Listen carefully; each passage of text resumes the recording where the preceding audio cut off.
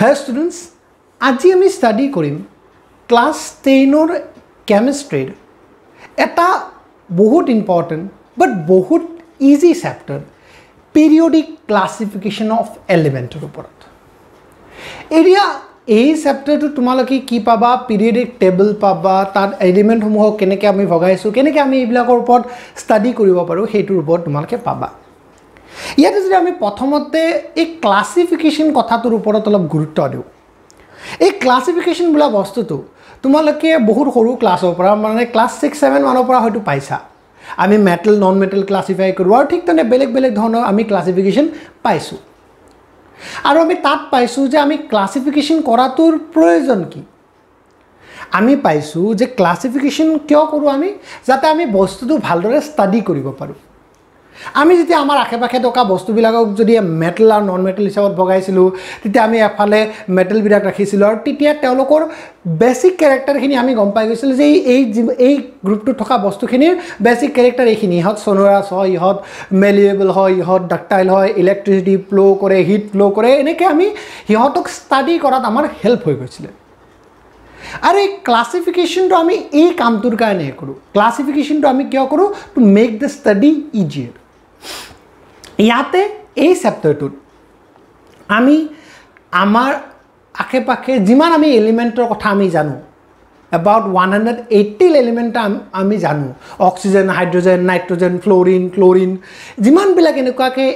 Element আছে এই element সমূহক আমি ক্লাসিফাই কৰাৰ চেষ্টা কৰিম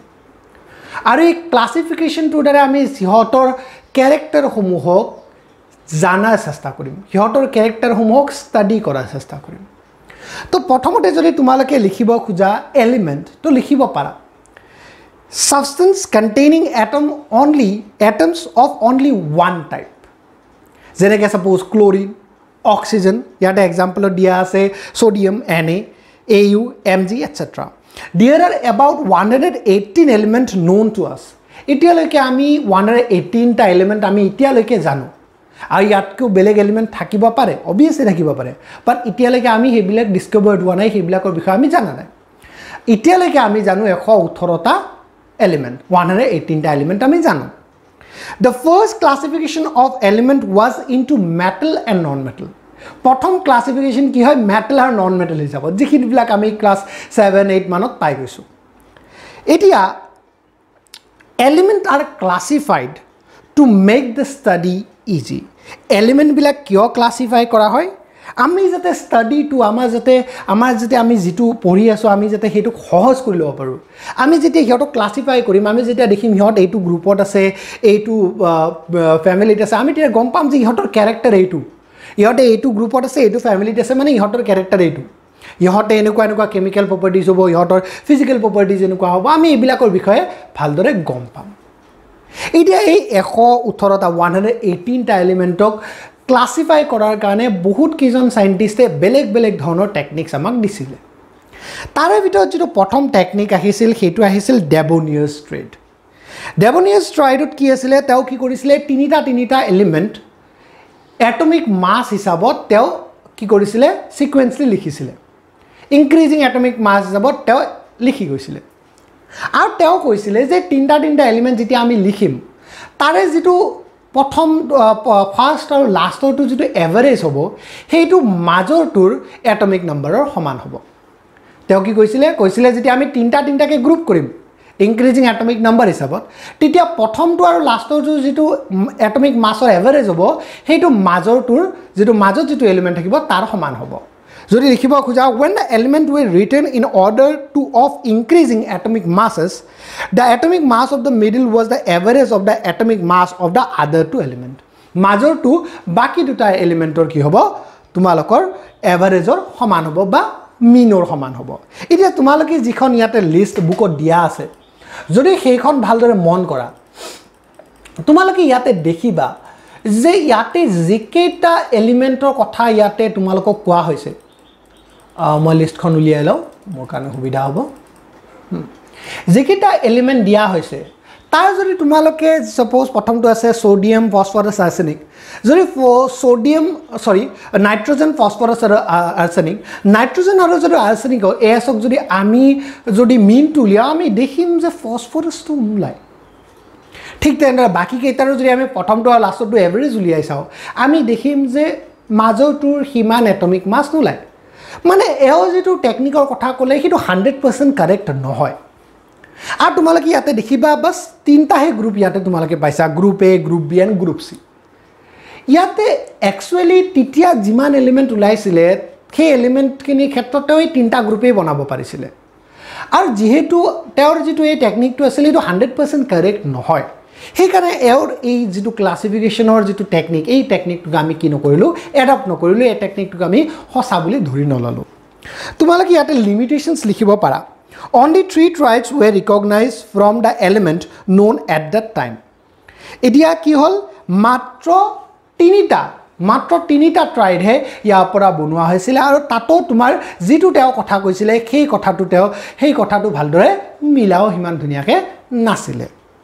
এতিয়া মাজতে মই অলপ আগতে এটা কথা যেটো তেও কিহৰ ওপৰত কৰিছিলে তেও এটমিক মাছৰ ওপৰত কৰিছিলে তোমালোকৰ এটমিক মাছ মনত আছে হয়তো ক্লাস 9 ত পাইছিলা তথাপিও মই কৈ দিছো এটমিক মাছ কি হয় atomic much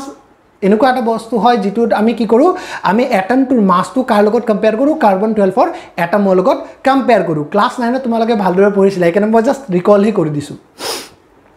Atomic mass of an element is the relative mass of an atom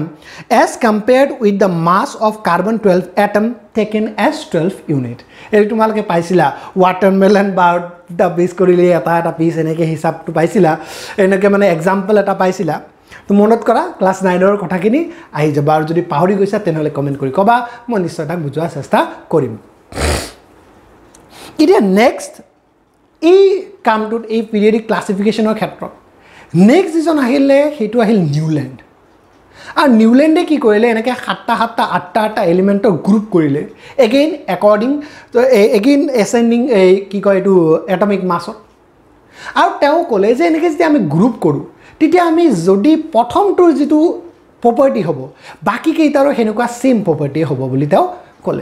তেও ক'লে যে আমি যেতিয়া এনেকে 8টা নি যেনেকে যেতিয়া আমি কি কৰিম এনেকে গ্ৰুপ কৰিম তেতিয়া আমি দেখিম যে এই গ্ৰুপটোত প্ৰথমটো যেটো কেমিক্যাল বা ফিজিক্যাল বা যিকোনো ধৰণৰ প্ৰপাৰ্টি হ'ব বাকি কেইটাৰো হেনেকুৱা ধৰণৰ প্ৰপাৰ্টি হ'ব এটা তোমালোকে যদি এটোটো লিখি লব খুজা লিখি লব পৰা it is based on increasing atomic mass of element law of octave তেও যেটো law use কৰিছিলে সেই lawটো কি হয় when elements are arranged it was found that every each element has property similar to the first For example, properties of sodium and lithium are in the same. তোমালোকে টেবুলখনত দেখিবা sodium আৰু lithium তেও কি কৰিছে এটা গ্ৰুপতে লিখিছে যাৰ কাৰণে কি কৈছে যে যেতিয়া আমি হটক এৰেঞ্জ কৰো তেতিয়া দেখো যে এটা গ্ৰুপত যেকেটা এলিমেন্ট পৰিছে সেই এলিমেন্ট কেটাৰ কি হয় সেই এলিমেন্ট কেটাৰ প্ৰপাৰ্টি সেম হয় ইয়াতে एग्जांपल হিচাপত আমি সোডিয়াম আৰু লিথিয়ামৰ কথা ক'ব পাৰো হিয়ত কিটা একে প্ৰপাৰ্টিৰ হয় কাৰণে সোৱা তাত একে গ্ৰুপটো পৰিছে But ইতিয়া আমি এই ক্লাসিফিকেশনটো ইউজ কৰো জানো বৰ্তমান নকৰাৰ কাৰণটো হল কি আমি এই ক্লাসিফিকেশন ইউজ কিয় নকৰো কাৰণ ইয়াতে কিছুমান ভুল আছিল যদি শুদ্ধ আমি যেটো কেমিষ্ট্ৰিত হওক ফিজিক্সত হওক বা সায়েন্সত হওক আমি সেই বস্তুটোক ইউজ কৰো যেটো আমাৰ কি হয় 100% কাৰেক্ট হয় 100% কাৰেক্ট হোৱা বস্তুৰে আমি কি কৰো বস্তুটোক একসেপ্ট কৰো যেহেতু এই যেটো নিউল্যান্ডস অক্টেভ এই যেটো তেও গ্ৰুপ কৰিছিলে এই যেটো ক্লাসিফিকেশন কৰিছিলে তাতো বহুত কথা ভুল আছিল সেইকাৰণে আমি এই ক্লাসিফিকেশনটোক শুদ্ধ বুলি নলও আৰু তাক আমি বৰ্তমান একসেপ্ট কৰি চলি যোৱা নাই এই ক্লাসিফিকেশনটো লিমিটেশনৰ যদি কথা কও এই ক্লাসিফিকেশনটো আমি ক্যালসিয়াম লিখেহে applicable হয় যদি লিখি যাব খুজা একেলগে লিখি যাব পৰা applicable only up to calcium লৈকে হি দুনিয়াকে চলি যায় তাৰে পিছত কি হয় তাৰ পিছত ইয়াৰ যেটো তেও যেটো ল অফ অক্টেভ দিছিলে যেটো প্ৰপাৰ্টি বিলাক মিলিব বুলি কৈছিলে হেতু নিমিলা হৈ যায় properties of new element could not fit in it যদি কিবাকে নতুন এলিমেন্ট যদি ডিসকভাৰড হয় হেবিলাক আমি সেই অক্টেভটো সেই গ্ৰুপটো সেই লাই সেই 8টাৰ যেটো গ্ৰুপ তাত আমি ভৰাব নোৱাৰো In some cases, properties of element were not same as defined by octave. Eta teo koisile je ei octave to jiketa rakibo tar property same hoy, but some case kisuman case ami dekhim yate je element bilak eta group ot ase but hiotor jetu tumar ki hoy property same no hoy. For example, Fe was placed far away from cobalt and nickel. ঠিক তেনেদৰে যদি ইয়াতে আমি Fe আৰু cobalt and nickel চাও, cobalt and nickel দূৰত আছে, Fe দূৰত আছে, বেলেগত আছে। Actually cobalt nickel আৰু কি হয় ferrous, ইহত কেটা কি হয়, ইহতৰ এটা property আছে, আমি একদম সহজ property টো কথা কম, ইহত কি হয় magnetic material হয়। তো ইহতৰ property same, but ইহতক আমি বেলেগ category দেখিছো, বেলেগ গ্ৰুপত ৰাখিছো। তো কিছু গ্ৰুপৰ কিছুমান বস্তুৰ ক্ষেত্ৰত কি দেখিছো যে এই তেওঁৰ যেটো লটো এই লটো ইয়াতে কাম আহা নাই। ঠিক তনে work well only with lighter element। এই যেটো তেওঁৰ octave jikhon table, ei table khon by ei classification only lighter elementor khetrot he dhuniya ke hoi jay, baki jibilak higher element thakibo, jibilak olo mass besi thakibo, hei bilakor khetrot hi gondogol kora start kori dia, aro hei karone ami Newlands law of octave to ko modern periodic classification ot ami rakha nai, ba ami etia hei classification system do loi ami sola nai. Next, Mendeleev's periodic table. Edia majote eta kotha ko student komuhe kiyo hodai koy je sir jetia etuk accept kora nai ami law kiyo, ঠিক জনে class 9 তোমালকে atomic স্ট্ৰাকচাৰৰ ওপৰত বহুত সাইন্টিষ্টৰ এক্সপেৰিমেন্টছ মো পঢ়িছিলা, experiment মো পঢ়িছিলা, তেওঁলোকৰ theory মো পঢ়িছিলা, বাট accept নকৈ লাষ্টত যেটো পাইছিলো হেতুক আমি একসেপ্ট কৰিছিলো। তো ইতিয়া কথাটো কি হয়, আমি পঢ়াটো কিয় দৰকাৰ, সোয়া প্ৰত্যেকটো বস্তুৱে একদম ফাইনাল ষ্টেজটো পোৱাৰ আগতে বহুত সৰু স্টেপ, বহুত সৰু ষ্টেজ পাৰ হৈ আহে, আৰু এই সৰু ষ্টেজ কেইটাটো আমি নতুন বহুত কথা আগবাঢ়ি গৈ থাকো।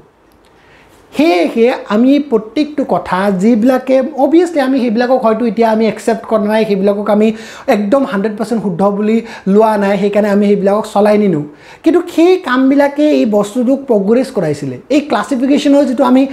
কথা কৈছো, এই কামবিলাকে লাহে আগবাঢ়ি আজিৰ এই ষ্টেপটো পাইছে। তো হেকাৰণে আমি সেই সৰু কথা যিবিলাক একচুয়ালি 100% কাৰেক্ট নহয়, যিবিলাক আমি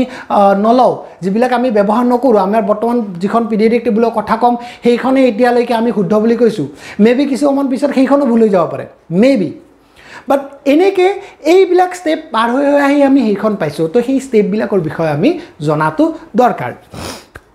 নেক্সট যেটো আহিল Mendeleev's periodic table। এটা Mendeleevছে কি কৰিলে, এটমিক মাছৰ ওপৰত তেওঁ এগেইন এৰেঞ্জ কৰিলে, কিন্তু এওৰ এৰেঞ্জমেন্টটো অলপ বেলেগ ধৰণৰ আছিল। তোমালোকে ইয়াতে Mendeleev's periodic টেবুলত তেওঁৰ মই উলিয়াই লওঁ, Mendeleevছৰ যেটো পিৰিয়ডিক টেবুল তেওঁৰ সময়ত তেতিয়া 63টা এলিমেন্টে ডিসকভাৰ্ড হৈছিলে, আৰু সেই 63টা এলিমেন্টকে তেওঁ কি কৰিছিলে, এৰেঞ্জ কৰিছিলে। তেওঁ এৰেঞ্জ কৰিছিলে এটা লৰ ওপৰত। Mendeleev's periodic law কি আছিল, the property of element are the periodic function of their atomic mass। আর তেও এটমিক মাছৰ ওপৰত ব্যৱহাৰ কৰে, মাছৰ ওপৰত মানে ডিপেন্ড হৈ পেলাই মাছৰ কথাটো কৈ পেলাই তেও কৈছে যে প্ৰপাৰ্টিজ এলিমেন্ট বিলাকৰ প্ৰপাৰ্টি বিলাক কি হ'ব, তাৰ মাছৰ ওপৰত ডিপেন্ড থাকিব, মাছ বেছি হলে এনেকুৱা হ'ব, মাছ কম হলে এনেকুৱা হ'ব। তো তেও কৈছে যে প্ৰপাৰ্টি অফ এলিমেন্ট বিলাক কিহৰ ওপৰত ডিপেন্ড থাকিব, মাছৰ ওপৰত ডিপেন্ড থাকিব। এতিয়া Mendeleev's periodic table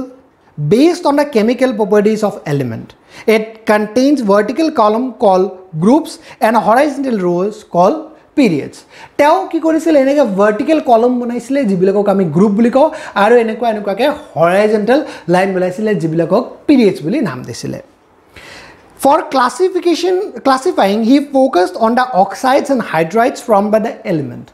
তেও এই ক্লাসিফিকেশনত তেও কি মন কৰিছিলে, তেও অক্সাইডস আৰু হাইড্ৰাইডস বিলাকৰ ওপৰত ভালদৰে মন দিছিলে, কাৰ মেটাল অক্সাইড হ'ব, হাইড্ৰাইডস হ'ব, কি হ'ব তাৰ ওপৰত বেছি গুৰুত্ব দিছিলে। He arranged them according to their atomic masses, আৰু তেও তেওঁলোকৰ এটমিক মাছ এই এলিমেন্ট বিলাকৰ এটমিক মাছৰ ইনক্ৰিজিং অৰ্ডাৰক লৈ তেও কি কৰিছিলে, বস্তু বিলাকক এৰেঞ্জ কৰিছিলে। It was observed that not only the chemical but physical properties required at equal interval. তেও অবজার্ভ কৰিছিলে যে এনেকে যেতিয়া মই লিখি গৈছো তেতিয়া দেখিছিলে যে ইন্টাৰভেল সেম ইন্টাৰভেলৰ মুৰে কি হৈ গৈছে, কেমিক্যাল প্ৰপাৰ্টিজ আৰু ফিজিক্যাল প্ৰপাৰ্টিজ বিলাক চেঞ্জ হৈ বা আৰু সমান একে ধৰণৰ হৈ গৈ আছে। এতিয়া এই যেহেতু এই Mendeleevছৰ পিৰিয়ডিক টেবুলখন আমি এক কথাত মেণ্ডেলছৰ পিৰিয়ডিক টেবুলখন একদম এনেকুৱা এটা ষ্টেজ বুলি ক'ব পাৰোঁ যিটোৰ পৰা আমি মডাৰ্ণ পিৰিয়ডিক টেবুলখন পালোঁ বা যিটোৱে এনেকুৱা ধৰণৰ তেওঁৰ যিটো টেবুলখন আছিলে এই টেবুলখন এনেকুৱা ধৰণৰ আছে যিটো মানে 100% কাৰেক্ট নহয় বাট মেক্সিমাম পাৰ্চেণ্ট তেওঁ বহুত চেষ্টা কৰিছিলে যে ইয়াতে যাতে বহুতখিনি বস্তু বা ধুনীয়াকৈ যাতে গোটেইখিনি কথা সোমাই যায় তো সেইকাৰণে আমি ইয়াৰে এচিভমেণ্ট পঢ়া দৰকাৰ এই মেণ্ডেলিভছ পিৰিয়ডিক টেবুলখনত কি এচিভ কৰা হৈছিলে আৰু কেনেকুৱা ধৰণৰ ভাল বস্তু কেনেকুৱা ধৰণৰ সঁচাকৈ ভাল ধৰণৰ এখন টেবুল আছিলে এইটো কথা আমি জনা দৰকাৰ এচিভমেণ্ট অফ মেণ্ডেলিভছ পিৰিয়ডিক টেবুল যদি আমি কওঁ elements with similar properties could be grouped together similar properties থকা এলিমেণ্টবিলাক একে এটা গ্ৰুপত ৰাখিব পৰা গৈছিলে some gaps were left for the undiscovered element নতুনকৈ যদি এলিমেণ্ট কিবা ডিস্কভাৰ্ড হয় তাক আমি ভৰাব পৰাকৈ ঠাই আছিলে তাত next novel gases could be placed without disturbing the existing one novel gas জানা যিবিলাক সাপোজ নিয়ন আৰ্গন যিবিলাকে কাৰো লগত ৰিয়েক্ট নকৰে এই novel gasখিনিক আমি কি কৰিব পাৰোঁ আমি ডিস্টাৰ্ব নকৰাকৈ কোনো একো গ্ৰুপ কোনো একো এলিমেণ্টক ডিস্টাৰ্ব নকৰাকৈ আমি সিহঁতক ধুনীয়াকৈ তাত প্লেচ কৰিব পৰা ঠাই আছিলে এইকেইটা আছিলে এচিভমেণ্ট কি আছিলে প্ৰথমটো এলিমেণ্ট উইথ চিমিলাৰ প্ৰপাৰ্টিজবিলাক আমি গ্ৰুপ কৰিব পাৰোঁ নেক্সট গেপ ৰখা হৈছিলে নতুন এলিমেণ্টৰ কাৰণে নেক্সট নভেল গেছৰ কাৰণে ফিক্স ঠাই ৰখা হৈছিলে বেলেগক ডিস্টাৰ্ব নকৰাকৈ বাট ইমানবিলাক কষ্ট কৰাৰ পিছতো এই টেবুলখনত কিছু ভুল থাকি গৈছিলে সেই ভুলসমূহৰ ওপৰত যদি আমি আলোচনা কৰোঁ সেই ভুলসমূহ হ'ল নো fixed position for hydrogen no place for isotope no regular ট্ৰেটছ in atomic মাছেছ cobalt was place before nickel কি আছিলে নো ফিক্সড পজিশ্যন ফৰ হাইড্ৰজেন ইয়াত হাইড্ৰজেনৰ কাৰণে একো ফিক্সড পজিশ্যনে ৰখা নাছিলে যে হাইড্ৰজেন ইয়াতে থাকিব হাইড্ৰজেনটোক য'তে ত'তে ৰাখি দিব পাৰোঁ ফিক্সড পজিশ্যন নাছিলে নেক্সট আছিলে নো প্লেচ ফৰ আইচোটপৰ কাৰণে একো প্লেচ তাতে ৰখা হোৱা নাছিলে নেক্সট আছিলে নো ৰেগুলাৰ ট্ৰেটছ ইন এটমিক মাছৰ ক্ষেত্ৰত একো ৰেগুলাৰ ট্ৰেটছ নাছিলে যে বাঢ়িছে কমিছে কি হৈছে একো ধৰণৰ একো ৰেগুলাৰ ট্ৰেটছ নাছিলে ক'ৰবাত বাঢ়া যেন পাওঁ ক'ৰবাত কমা যেন পাওঁ ক'ৰবাত কিবা ইণ্টাৰভেল লৈ পেলাই চেঞ্জ হোৱা যেন পাওঁ বাট একো এটা ৰেগুলাৰ ট্ৰেটছ আমি দেখা নাছিলোঁ next cobalt was placed before nickel আৰু কোবাল্ট ইহঁত দুটা কি কৰিছিলে কোবাল্টক নিকেলৰ বিফৰ প্লেচ কৰি দিছিলে এইটো এটা তাৰ কি আছিলে লিমিটেশ্যনছ আছিলে এতিয়া আমি এতিয়ালৈকে জানিলোঁ কেনেকুৱা ধৰণৰ পিৰিয়ডিক ক্লাছিফিকেশ্যনৰ চেষ্টা কৰা হৈছিলে ইয়াৰে পিছত আমি পঢ়িম মডাৰ্ণ পিৰিয়ডিক ক্লাছিফিকেশ্যন বা মডাৰ্ণ পিৰিয়ডিক টেবল এই মডাৰ্ণ পিৰিয়ডিক টেবল এই টেবুলখন তোমালোকে দেখিছা আৰু এই টেবুলখনত বৰ্তমান আমি এই টেবুলখন ইউজ কৰি পেলাই এলিমেণ্টবিলাকক ক্লাছিফাই কৰোঁ আৰু এলিমেণ্টবিলাকৰ কথা বুজি পাওঁ তো আজিৰ এই ক্লাছটোত আমি ইয়ালৈকে পঢ়িলোঁ নেক্সট যিটো ক্লাছ আহিব সেই ক্লাছটোত আমি মডাৰ্ণ পিৰিয়ডিক টেবুলৰ বিষয়ে ধুনীয়াকৈ আলোচনা কৰিম আজিৰ এই ক্লাছটোত আমি যিখিনি কৰিলোঁ সেইখিনি তোমালোকে যদি বুজি পাইছা মোক কমেণ্টত জনাবা যদি কিবা অসুবিধা আছে ক'ৰবাত কিবা অসুবিধা থাকি গৈছে তেনেহ'লে সেইখিনিও মোক কমেণ্টত জনাবা ঠিক তেনেদৰে মই যেনেকৈ আগতে কৈ গৈছিলোঁ মোৰ ক্লাছ যেতিয়াই থাকে তোমালোকে পেন কপি ৰেডি ৰাখিবা আৰু মোৰ দিয়া নোটছখিনি লিখি ল'বা ঠিক তেনেদৰে মই আশা ৰাখিছোঁ আজি দিয়া নোটছখিনিও তোমালোকে ধুনীয়াকৈ লিখি লৈছা বুজি পাইছা যদি কমেণ্ট কৰিবা কিবা যদি অসুবিধা আছে কমেণ্ট কৰিবা মই সেইখিনিক শুদ্ধ কৰাই সেইখিনিক বুজাবলৈ নতুনকৈ কিবা এটা কৰাৰ চেষ্টা কৰিম তেতিয়ালৈকে ভালদৰে থাকিবা পঢ়ি থাকিবা